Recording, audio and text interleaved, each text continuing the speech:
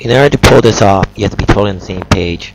As soon as this ball is struck, you fake the middle of the court. Your partner has to know you're just faking, so he won't cover you. Then you go back to the middle of the court where you were and cover the line shot. The key is the movement. There has to be a lot of movement to make them take their eye off the ball. If you don't move, this doesn't sell anything. Normally when you make the move to the middle, they'll think it's a full poach, but you almost never, you make the move to the middle, they'll think it's a serve down the middle. And that's why this play works.